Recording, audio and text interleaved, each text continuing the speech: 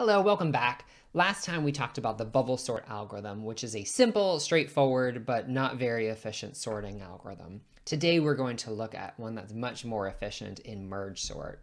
Now merge sort is more efficient, but it's also a bit more complex. So we'll go through the inner workings of it and then look at some code for it.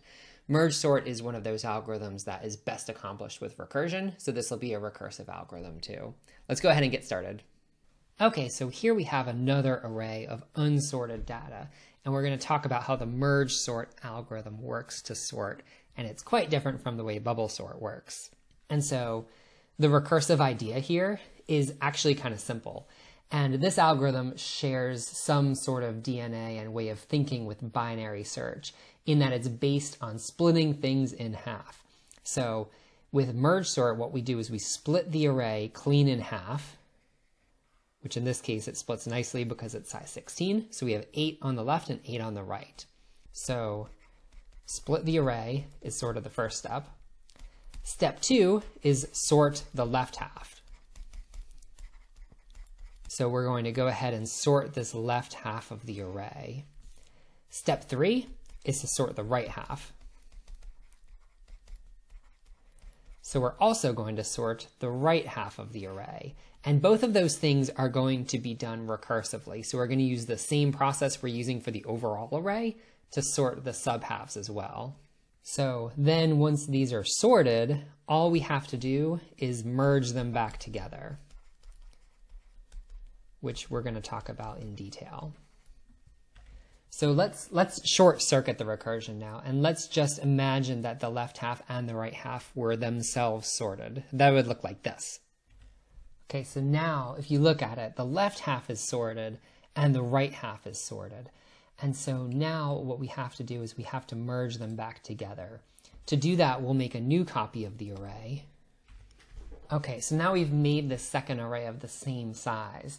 And now we're going to merge these two halves, the left half and the right half, into the new array. And so in order to do that, we're going to basically put indices on the beginning of the left half and the beginning of the right half. And we're going to keep looping until one of these runs out. Each time through this loop, what we're going to do is we're going to compare to these two numbers and see which one's smaller. The one that's smaller we'll copy down into our new array and then increment this index here of the new array and whichever one we pulled from. So now we see that the left half has the smaller item, the 3. So we pull the 3 here and then we increment this index here, indicating that the next spot we're going to copy into is this empty one. And then we increment this left index as well, which leaves us like this. Now we're going to again compare what's next in the left half and what's next in the right half. Now we see that the one from the right half is smaller, so we're going to copy the 7 down into the new array and then move both the indices, the one on the right here and the one from this array. So now it looks like this. And again, we're going to go through and pick the smaller of these two numbers, and the smaller of them is the 15. So we copy the 15 into the next available slot and then move both our indices, leaving us in this state here. Now we again compare the left and the right values and find the one on the left this time is smaller. So we'll take that value, the 21, copy it down and move our indices. We're going to compare now the 28 and the 36, finding that the 28 is the smaller of the two values. So we copy that one, move the indices, and end up in this position. Now of the two ones we're looking at, the 36 is the one that's smaller, so we copy it down and move the two indices, leaving us in this position. Now we'll take the 42, of course, increment the index over here, take the 48, increment this index, take the 57, and I'm speeding up a little bit because I think you'll see where this is going. Take then the 61 from this side, and then the 64 from the left,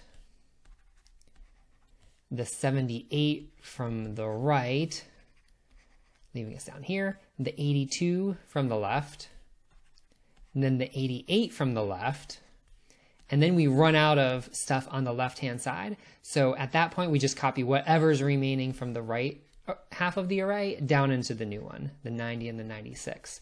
And now that's what this merge step means. It means going through this process of taking the smaller one from the left and right half one by one until we filled out our array. At that point, the merge sort algorithm is finished and our array is sorted. Now, the trick of this, of course, is that we use the same process to do the overall sorting, to do the left and right half sorting. And the magic of recursion is that that just works. Let's go through another quick example where we drill down into the smaller pieces and go through all the way down until we're done. I'll do it with a smaller array of just size 8. Okay, so here we go. Here we have a new array of size 8, and we're going to merge sort it, and we're going to drill down into the recursive call so we see how this is going to work. Well, we go ahead and do our first step. Let me put the algorithm back up here. Okay, so we go ahead and we do the first step and merge sort the left half, which is these 4 items here. Well, now what we're going to do is we're going to recursively call ourselves on that part of the array. So let's drill down. Okay, I made a copy of that array, and so now we sort of have these different levels. Here we have level 1 of the recursion with the initial call, and now we're sort of at level 2 of the recursion, so we're still not done sorting the overall array, but now we're sorting the left half. Well, in order to do that, we're going to follow these same instructions here, and the first step says to merge sort the left half. So I'm going to pull the left half out and merge sort it. And so now we have a level 3 of this, and now we say that we're going to merge sort the left half of this array as well. And so now this is just this one item being merge sorted. And so now we're down here in level 4, and we need a base case here. So we didn't put in a base case for this algorithm, so let's go ahead and do it now. What should the base case be? Well, I think we would all agree that if we have an array that only has one thing in it like this, then it's got to be sorted, right? You can't sort something that only has one element, regardless of what the element is. If there's only one of them, it's in order with itself. And so for the first kind of step here, we're going to have the base case, and we're going to say if the array has one item, or if it has 0 items, because if the array is totally empty, then it's completely sorted too, right? If there's no items, then you can't say there's anything to do. There's nothing out of order. So this here is sort of our base case. If the array is empty or has only one item, there's nothing to do and we should just return right away. And so that is true in this case. And so level 4 hits the base case, and so we're done, and we go back up to level 3. So then in level 3, we've done step 1, and now we have to merge sort the right half. That's going to drop us down to level 4 here again. And then here we're going to hit the base case again, right? Because this only has one item, and so we'll say this is done, and we return back up. So now back in level 3, we've done step 1, we've done step 2, and now we have to do step 3 and merge the 2 halves together. Well, that isn't really going to do anything in this case, but we can go through the exercise of it. We're going to make a new array. We're going to copy the smallest thing from each half in, and so at first that's the 19, and so then we run out of array on the left, and so then we're going to copy from everything on the right, which is the 90, and then we're going to copy back up onto here. As you can see though, these were already in order, so that doesn't actually do anything. In some of the other examples though, it's going to, and so now at this point, we have done the sorting of level 3 of the subarray of 19 and 90, and so that returns back up to level 2. And so now in level 2, we have done step 1 here. We've merge sorted the left, and now we need to merge sort the right half of this. So now it looks like this. So now we have to merge sort this subarray. Well, what's going to happen now is we're going to merge sort the left half, which is just the 36 by itself. That's the base case, so we're done. Then we have to merge sort the right half, which is just the 26 by itself, and so that's done. Then we have to merge the 2 halves together. And so in doing that, we're going to do the same algorithm we talked about before, where we sort of keep track of where we are in the left half and the right half, and take the smallest each time. The smallest at first is the 26, and then we're going to see that we ran out of the right half, so we copy everything remaining from the left half, which is just the 36. Then we copy that back onto the array that we have. So that served to swap those 2 items around when we did that. And so now we're done merging those 2 halves together. And so now, therefore, we're done with the merge sorting of this right half, and we have to copy the results back up into the original array, which will give us this. Now the left half of this, which is this part, and the right half of this, which is this part, have been themselves sorted. So the left half of level 2 is sorted and the right half of level 2 is sorted. Now what we have to do is merge that part of it. So again, we're going to make the new array, and we're going to keep track of where we are in the left half and where we are in the right half, and take the smallest item at each step. That's going to be the 19 at first. So we take the 19, and then we increment that index to be here. Then we take the smallest one remaining, which is the 26, incrementing that index to be here. Then the 36, and then we increment that index past the end and see that we are out of right half, so we take everything remaining from the left half, which is just the 90. And so now this is the array we're going to be using as our new left half, so we copy that up, giving us this, and then we copy that up in place of the original left half of the array back in level 1. So I didn't draw my lines quite as neat and tidy, but back up in level 1, we've now completed step 1. This left half of the array has been sorted. And so now what we need to do is we need to move on to step 2 of this, which is to merge sort recursively the right half of the array, which is this portion. Well, to do that, of course, what we're going to do is we're going to make a new recursive call and copy that down. So we're now on level 2 of the recursion. To sort this array of 4 elements, we're going to first sort the array of 2 elements here. So we're now on level 3 of the recursion, sorting the subarray of just 54 and 3. To do that, we sort the left half, which is the array of just 54, and we can say that that one's done. Then we sort the subarray of just 3, and we can say that one's done. Those are our base cases, remember. Then we have to do the merge step. And so in doing that, what we're going to do is we're going to merge these 2 elements together. And we're going to put the 3 here and the 54 here, because that's what's going to happen when we do our merge algorithm. We're going to take the 3 first and then copy the 54 in the end. And so that's going to be cascaded back up into level 2. So our 3 and our 54 got swapped around, and now this left half is sorted. The next step then is to recursively merge sort this right half here. And so in doing that, we're going to call the merge sort method again recursively. So now we're down here on level 3. To do that, we're going to do step 1, merge sort the left half. We'll realize that that hits the base case, right? And so 78 by itself is sorted. Then we'll merge sort the right half, which will again hit the base case. Just 21 by itself is merge sorted.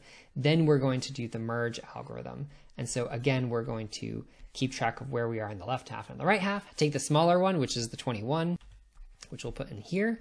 And then we'll copy everything from the left half, which is the 78. And so we're going to use this and copy it back up for the right half of this array.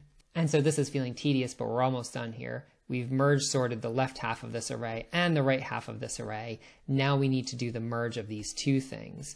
And so we'll make a new array of the same size, size 4, and we'll keep track of our indices on the left and our index on the right and take the smaller of the 2. That's the 3, and then we index this one. Then it's the 21, and we index this one. Then it's the 54, and then we ran out of stuff in the left, and so we copy everything remaining from the right, which is the 78. And then we're going to use this for the right half of the original array, returning it back. And so here we are now back up in level 1. We've recursively merge sorted the left half of this array, and we've recursively merge sorted the right half of this array. And so now the only thing left to do is to do this merge operation. And so here we go. One last time, we keep track of the left index and the right index and take the smaller value between the 2. That starts off being the 3. Then we increment this to right here. Then we take the 19, increment this one. Then we take the 21, and increment this one, then the 26, moving us here, then the 36, moving us here, then the 54, then the 78, and then we've run out of the right half, so we take everything remaining from the left half, which is the 90, and then we're finally done and we return this as the final sorted array. So now you're probably thinking that this feels pretty inefficient, and it might even feel slower than bubble sort. And that's kind of because for small arrays, it doesn't really make sense to do merge sort. For really small arrays, bubble sort might actually be better. But where merge sort really shines is when we're doing really, really bigger arrays. Because with a small array, you hit the base case so fast and you do so much bookkeeping of doing the merges and copying and things that you're doing a lot of time doing just that. And so for small arrays, merge sort feels inefficient and it's kind of overkill for that scenario. But as we'll see when we do the analysis, if we were doing like 1,000 items, we would be much better off doing merge sort than bubble sort. But before we talk about the analysis, let's go ahead and look at the code for this. So in order to speed things along just a little bit so this video doesn't get too long, I decided to just show you the code for merge sort rather than write it ourselves little by little. Like a binary search, we have a couple things happening. We have this helper method called merge sort that just takes the array and it calls the real recursive merge sort method with our starting parameters. So it passes in the array to be sorted, but it also passes in the starting index of the array and the ending index of the array. Merge sort's recursive method is going to be using these two indices to sort of determine what portion of the array we're currently sorting. So we have a few things. We have if start is less than end, that kind of serves as our base case. So again, if we have start being equal to end, then the array is size 1. And if start is even bigger than end, just like binary search, that means that we don't have any portion of the array actually to be sorting. So otherwise we have at least the two elements, and so we go ahead and we do the body of it. That kind of serves as our base case. Then, just like binary search, we compute the middle point between the start and the end indices. Then we recursively sort the left half from start to middle, and then we recursively sort the right half from middle plus 1 through the end. Then we call the merge method to go ahead and do the merge operation where we copy those two sorted subarrays into the final array. This is by far the most complicated part of this. The actual recursive algorithm I feel like is pretty simple and straightforward. It's not really that much code, but the merge is a little bit hairy. So let's look at that. So here we have the merge method, which as you can see is quite a bit longer than the actual merge sort routine that we've got. So this, like merge sort, takes the array and also the starting and ending point. It also calculates the middle. Then we go ahead and make our new temporary array. Just like we did on the whiteboard, we have to have some place to copy the numbers. Then we keep track of our left index and the right index. Those were those arrows on the subarray that I drew on the whiteboard. We start at start and middle plus 1 for doing our merge. Then we keep looping while both halves have data. So if the left hasn't hit the middle yet and the right hasn't hit the end yet, then we know that we have both a left side and a right side to compare. So we see if the left one is smaller than the right one. If it is, we copy from the left half of the array into our new temporary array at the next available slot and increment both indices, again, just like we did on the whiteboard. Otherwise, we take the right value. And basically there's the same except we're using the right index instead of the left index. When we break out of this loop, either the left side ran out or the right side ran out. And so we have a couple loops over here to just take whatever is remaining from both sides. It'll never actually execute both of these while loops, right? Because one of them did run out. But this says for everything remaining on the left, copy it in.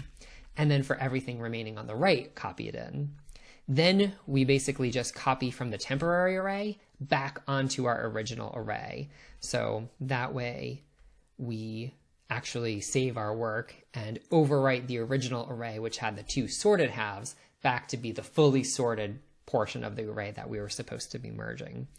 And that's all there is for this. Just like the other sort, the bubble sort, we have a little main program that just goes through some random data and it calls the sorting on it. But this is how this recursive algorithm is working. Hopefully that makes sense. Again, if we had written this from scratch and I went through and wrote it for you kind of live, then this video would have been longer than it already is, and I didn't want to push it too far. If you have any questions about this, though, please let me know.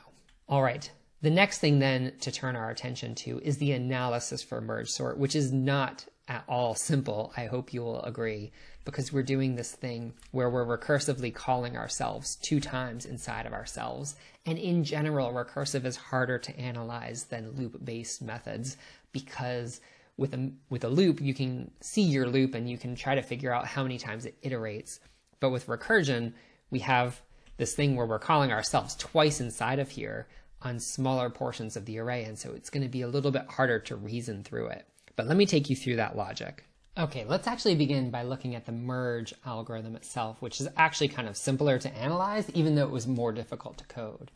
And so what we're going to do is we're going to think about how this algorithm works. We start by keeping track of where we are in the left half and where we are in the right half. And as we go through, we're going to loop through this thing on the left and the right over here, and loop through this new array over here. And so if the length of this array is n, then I think we'll hopefully agree that this is a big O of n algorithm, because what we're doing is we're looping through this array in its entirety once, and we do it in pieces maybe because we do the left and the right little by little, and then when one of them runs out, we do the other one all at once. So we go through this array one time and its size n. We also go through this array one time and its size n as we're copying into it. And that's really all we're doing in this algorithm. The merge algorithm itself, the merge method, is big O of n. Now we need to think about the merge sort part of this. So here's our algorithm for merge sorting. First we have our base case kind of. If we have 0 or 1 elements, we're done. Then we merge sort the left half, and then we merge sort the right half, and then we merge the two halves together. I'm going to write the amount of time, the number of steps that this algorithm is going to take as a function of n. Remember, n is the size of our array, and we're going to consider how much time it takes. Well, we can sort of ignore the base case, checking that as a constant amount of time, which we won't worry about. Then we can look at these 3 steps. Well, merge sorting the left half, how much time does that take? Well, the time it takes to merge sort n items is what we're coming up with.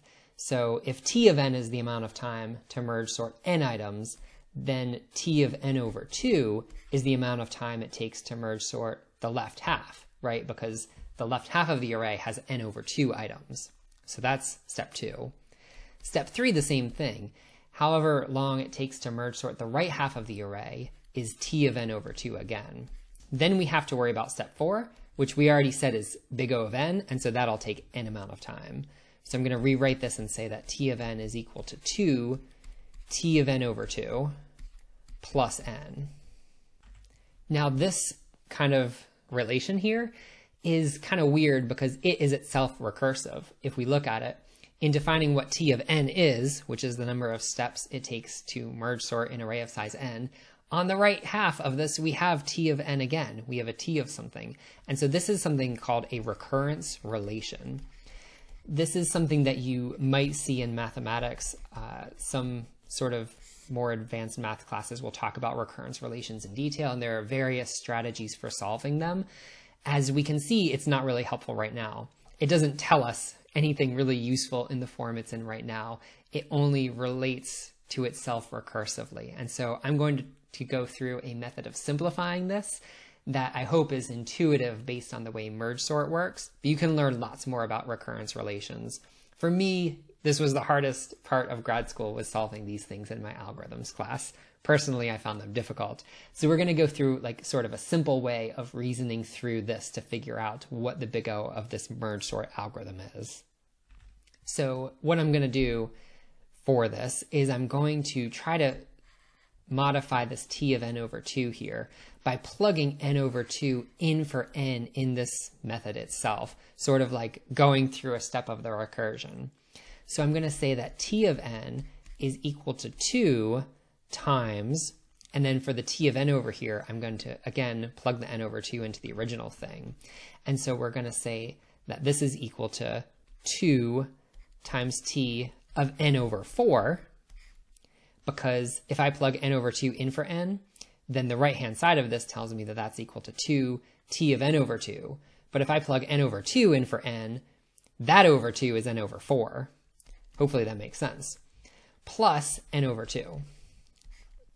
So I've replaced this t of n over 2 with this new term in parentheses here by plugging n over 2 in for n in the expression itself. Then we have the plus n from the original thing. So hopefully that makes sense. I just did sort of a straight up replacement of this t of n over 2 here. Then I can simplify this formula a little bit by multiplying the 2 into both of these terms, and that would give me 4 t of n over 4 plus 2 times n over 2 is just n. I have then plus n, and I can, of course, simplify that to just plus 2n. And so this is also equal to t of n. And so now I hope this makes some sort of intuitive sense for, or maybe it won't yet, but after I explain this, I hope it makes some sort of intuitive sense for why this is the time taken to merge sort an array. Because if we have a big old array with a bunch of items in it, then we can look at it in a couple of different ways. The time that this equation tells us that it takes is the time to sort half the array twice, which is this and this, plus the n time to merge it together. An alternative way of looking at it is like this, though. This says that the time taken to merge sort this array is 4 times however much time it takes to sort a quarter of it, which should be this, plus this, plus this, plus this. However much time to sort each of these 4 quarters, plus 2 times the amount of time it takes to merge it. That's because we have to do 1 level of merging and then 2 levels of merging. So this is an equally valid way of, these 2 ways, I should say, these 2 versions of t of n are an equally valid way of looking at how much time it takes to do the merge sort. Next, I'm going to carry on with this, and I'm going to, hopefully it'll become clear why I'm doing this, but I'm again going to plug n over 4 in for this n in the original version of this.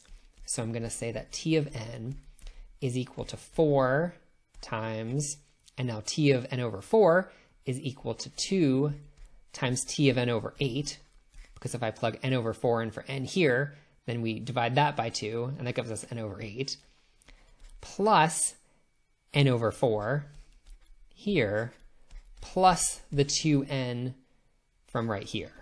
So I've went ahead and I've plugged in the t of n over 4 into this equation. And again, we can simplify it by multiplying the 4 through. This is going to give us 8t of n over 8 plus n plus 2n, which I can, of course, combine those up and say this is just plus 3n. And again, I'm hoping that that makes some kind of sense in terms of what's happening with the array, because now I can say we're doing 1, 2, 3, 4, 5, 6, 7, 8 merge sorts, each one of which is doing 1/8 of the array, plus 1, 2, 3 levels of merging together. So that's our new version of this equation. Let me make some space. Okay, so now we have our original version of this equation right here, and then the new one we've got from doing the substitution 2 times. If I do the substitution again, we would go ahead and plug n over 8 in for n here, and that would give us 8 times 2t of n over 16 plus n over 8, oops, like that, plus 3n. And again, I can simplify this, timesing the 8 through. I would get 16t of n over 16 plus 8 times n over 8 is n, so plus 1n plus 3n is plus 4n. So I would get it like this. And I think you can see the pattern here. The one in between that I got rid of was t of n over 4 plus 2n. Following this pattern, the next one's going to be 32t of n over 32 plus 5n. And so I think we can see hopefully a pattern here. And that pattern is that I'm going to end up with something like this. I'm going to end up with something, these are all powers of 2. So this is 2 raised to the k power, t of n over 2 to the k power, plus k times n. So here, for this one, k is equal to 1. Then when I did the first substitution, k was equal to 2. For this one here, k is equal to 3. For this one here, k is equal to 4. And for this one, k is equal to 5. K is basically the number of times that we do the substitution. So now we have this sort of like meta formula that can generate all the rest of them. So let me, again, make a little space. All right, now we're nearing the end, so don't worry, take heart. So now the last thing we have to do is try to think about what is k equal to. Well, k, if you think about it, is the number of times that we're recursing.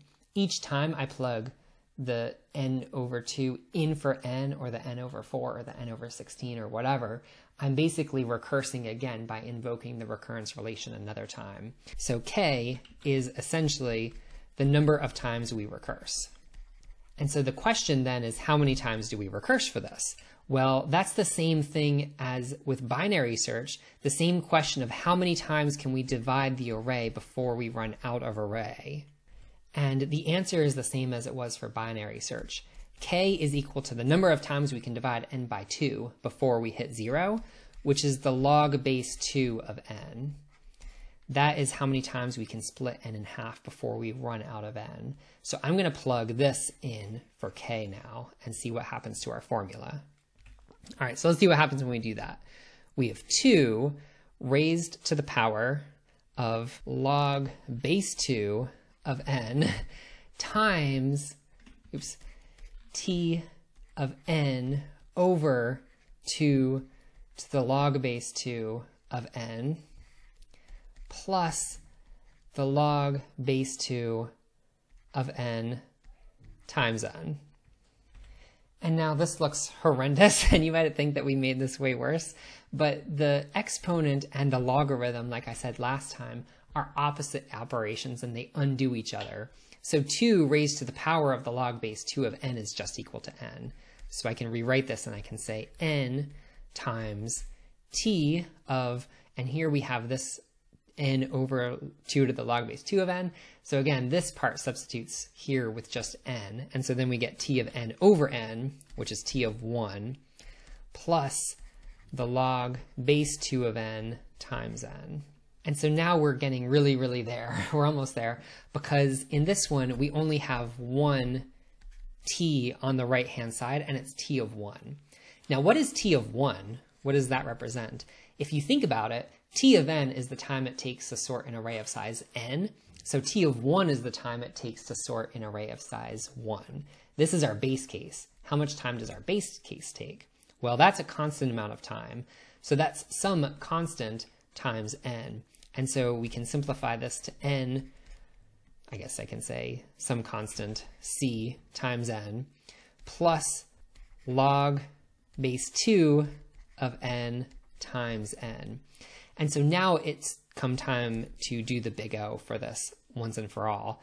Here we have an n factor, because again, we're going to be ignoring this constant, an n factor plus a factor of log 2 of n times n. And so here, we're going to ignore and drop this term here. Just like with big O, if we have like n squared plus n, we only say big O of n squared. We drop the n because it doesn't dominate. As n gets bigger and bigger, this one is going to be more important. And so we're going to say that this is just big O of n times log of n. Again, the 2 here can be ignored because it basically is equivalent to a constant factor. So this is a big O of n log n algorithm. So bubble sort was big O of n squared, and merge sort is big O of n log n. It might not be totally clear, but this is way better. You know, an n log n algorithm is significantly better than n squared, because if you think about it, binary search versus linear search was n versus log n.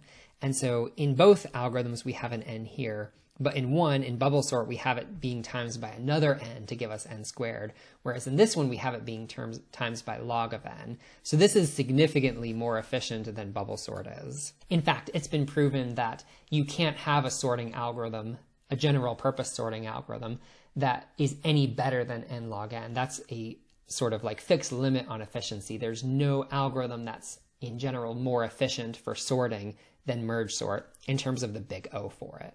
So on the notes page here, I have this graph that compares n times n log n times n squared. The yellow figure here is n squared, so that's like the bubble sort algorithm.